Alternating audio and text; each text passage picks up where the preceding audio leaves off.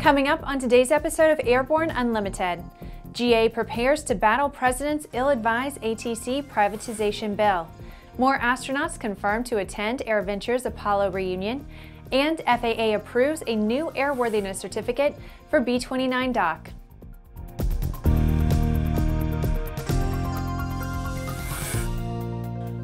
Hi, I'm Bree Cross. It's March 17th, 2017, and this is Airborne Unlimited. Okay, the fight we've all been fearing is most definitely on.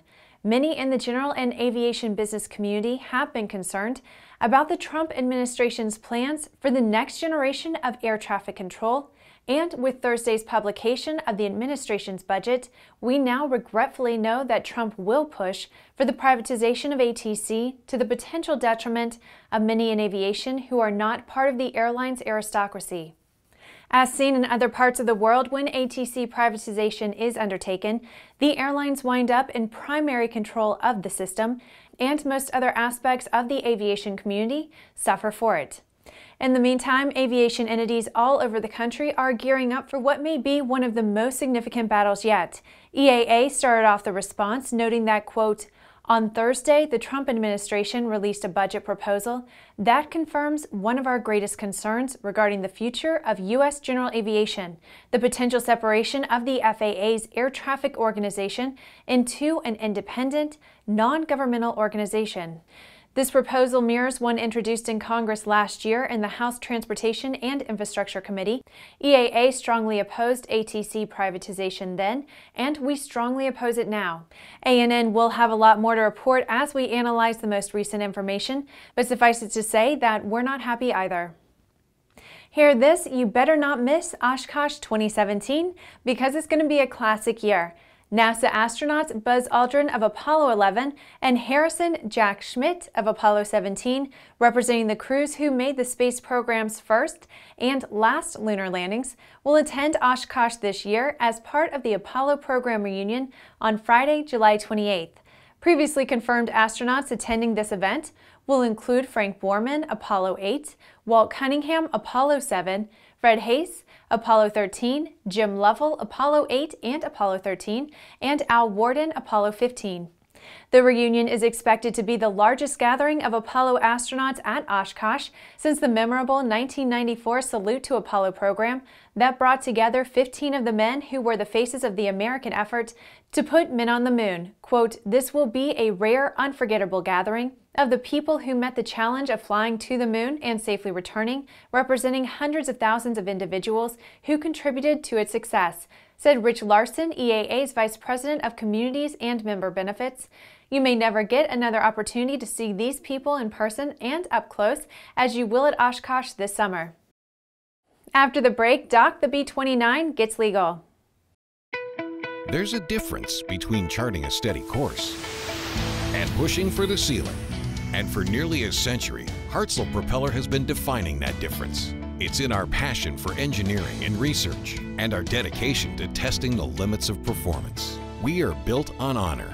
We are Hartzell Propeller.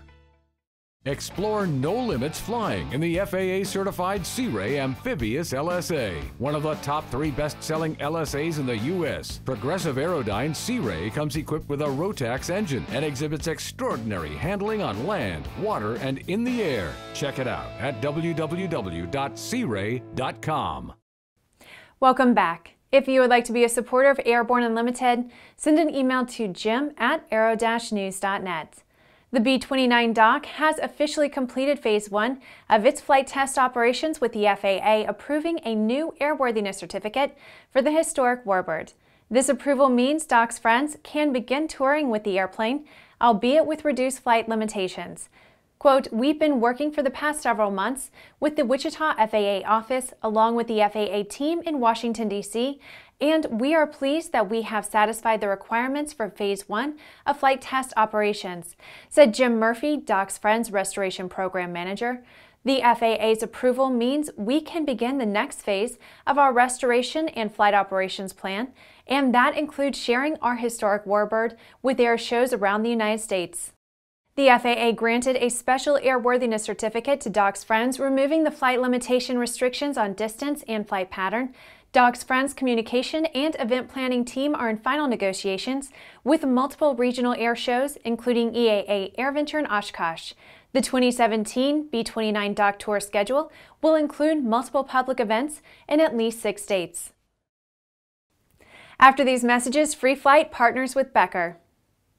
Redbird is quickly becoming the industry standard for flight training. Since Redbird introduced its revolutionary FMX in 2007, colleges, universities, and flight training operations around the world have integrated Redbird products into their curriculum. It's time to discover what Redbird can do for you. Join the migration. Based on the popular Sling 2 LSA, the Sling 4 was designed to be the most practical and desirable lightweight 4-place experimental aircraft on the market. Find out more about this 115 horsepower turbocharged airplane at airplanefactory.com. Welcome back. With so much news coming out of the aviation industry, we're summarizing some other interesting stories in a brief segment we call Around the Patch.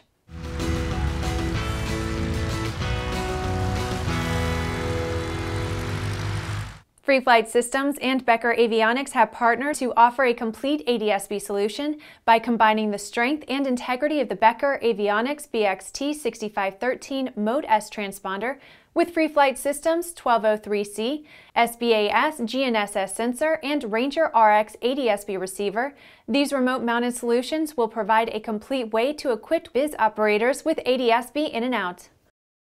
Concorde Battery Corporation is pleased to announce the TSO C173A approved RG332 series batteries exclusively designed as drop-in replacement for numerous versions of Airbus helicopters. The RG332 design also allows for rotation of the temperature sensor and internal battery heater connector for proper orientation in any aircraft. Hilton Software's WingX Pro 7 now includes ADS-B traffic and altitude-based weather and was reportedly the first major EFB app to introduce both ADS-B weather and ADS-B traffic to your iPad. Both are free upgrades. Meanwhile, the company says that an Android version of the WingX Pro 7 is coming soon, along with additional updates. The U.S. Court of Appeals will hear oral arguments this week in a case brought by the City of Phoenix and residents of several of the city's neighborhoods who say new flight paths to Phoenix Sky Harbor Airport has deteriorated their quality of life. The city filed a lawsuit against the FAA in June of 2015.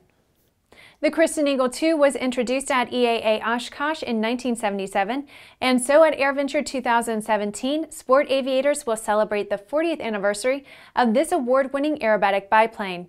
Designer Frank Christensen, EAA Lifetime 3663 President of Christen Industries, will be in attendance this year to note the anniversary. Well, that's the trip around the patch. Now let's move on to the rest of the news. A major aerospace milestone may occur within a few days. SpaceX CEO Gwynne Shotwell reports they plan to launch its first previously flown rocket on a revenue mission by the end of March. The mission would mark a significant milestone for the company, which sees the reusability of boosters as a key to bringing down the cost of launches. The planned mission would use a Falcon 9 booster that has already carried a satellite into space to launch a satellite from Luxembourg's SESSA. Shotwell announced the mission at a recent satellite conference in Washington, D.C. She added that there were 5 more launches using previously flown boosters planned by the end of the year. At that same conference, Blue Origin founder Jeff Bezos said that space tourism is the future of space travel. Companies will be able to hone their launch capabilities using recycled boosters and adopt a business model that is similar to commercial airlines. Quote, if the airline throws the airplane away at the end of every trip, very few people are going to be able to afford to take that vacation, Bezos said. The FAA has taken major steps over the past year to move towards integrating UAS into the National Airspace System in a manner that they believe is both safe and efficient. FAA Administrator Michael Huerta will speak to the FAA's achievements to date, as well as the next steps towards full integration. This symposium will also feature an FAA executive panel moderated by Administrator Huerta with other high-ranking government officials and industry executives who are working on public policy to further the deployment of unmanned aircraft systems. Panelists include Peggy Gillian, Associate Administrator, FAA Aviation Safety, Terry Bristol, Chief Operating Officer, FAA Air Traffic Organization, Winsome Linford, Deputy Associate Administrator, FAA, Office of Airports, James Eck, Assistant Administrator, FAA, Next Gen Office. Presentations will be followed by a question and answer session, and ANN's Airborne Unmanned Team will be there to cover the event. Well, that's our program for today. Remember that Airborne Unlimited is streamed daily, Monday through Friday, with additional breaking news bulletins for important stories that fall outside of our normal deadlines. If you're watching us on YouTube, please subscribe, and don't forget to check us out on Facebook and Twitter. Get comprehensive real-time, 24/7 coverage of the latest aviation and aerospace stories anytime at aero-news.net. And have a wonderful weekend. We will see you next week.